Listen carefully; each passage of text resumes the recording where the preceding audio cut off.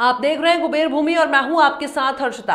त्रिस्तरीय पंचायत चुनाव में सभी राष्ट्रीय पार्टी के जनपद सदस्य के प्रत्याशी अपने अपने पक्ष में जनताओं के बीच जाकर प्रचार प्रसार करना चालू कर दिया है। वहीं जनपद पंचायत नगरी जनपद सदस्य क्षेत्र क्रमांक 2 से ऋतु साहू को बेहतर जनाधार मिल रहा है।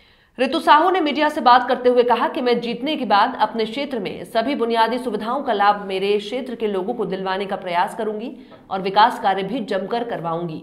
वहीं धमतरी जनपद के अंतर्गत क्षेत्र क्रमांक 21 से जनपद सदस्य के लिए कांग्रेस के अधिकृत प्रत्याशी सुशांत राव ने भी मीडिया से बात करते हुए कहा कि मैं भी जीतने के बाद अपने क्षेत्र में जमकर विकास करवाऊंगा। मैं श्रीमती ऋतु साहू जनपद पंचायत नगरी क्षेत्र क्रमांक 2 से मैं भाजपा प्रत्याशी। जी, आपका अभी जनसंपर्क लगातार है? जी, ऐसे तो मैं एरिया में जैसे जाते रही हूँ तो मेरे को बहुत अच्छा से मतलब जनाधार मिल रहा है और आशा करती हूँ कि मेरे को मेरे क्षेत्र के क्षेत्रवासी मेरे को आशीर्वाद पूर्णता देंगे। जैसे कि हमारी पूर्व में 15 साल तक रही है भाजपा की सरकार, तो निरंतर विकास के कार्य ऐसे होते रहे हैं। जैसे कि अपना गांव में आवास है, क्या बोलते हैं, शौचालय है और राशन पानी से लेकर हर जितनी भी हमारी सुविधाएं हैं वो निरंतर रही है। उसी आधार पर मैं भी अपने क्षेत्र में वैसे विकास करना चाहती हूँ। तो मैं जनता से अनुरोध करती हूँ कि मुझे भी एक अच्छी प्रत्याशी के रूप में आशीर्वाद देने का प्रयास करें।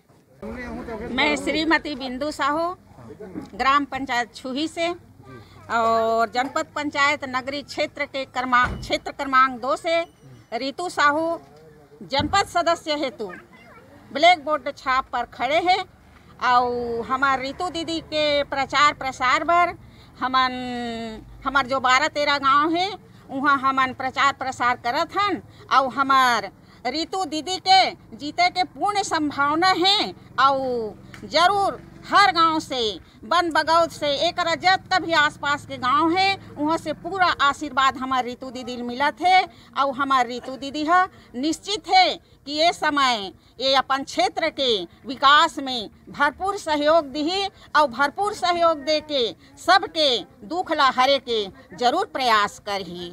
हमार जो भाजपा सरकार के डॉक्टर मुख्यमंत्री रमन सिंह रहीस वो 15 साल तक नरेंद्र मोदी सब 15 साल तक जतका भी किसान के जतका दुख दर्द के पीड़ा ला हरीस और गांव-गांव के विकास करीस और वैसने किस्म से अभी हमार ऋतु दीदी है वो जरूर सबके समस्या के निराकरण करही और सबके सेवा करही। आप भैया मन से गांव के दाई दीदी बहिनी मन से ग्राम बन बगौत के भैया मन से मोर हाथ जोड़ के निवेदन है कि ए समय हमार ऋतु दीदी ला जरूर ब्लैक बोर्ड में मुहर लगा के भैया आशीर्वाद दो।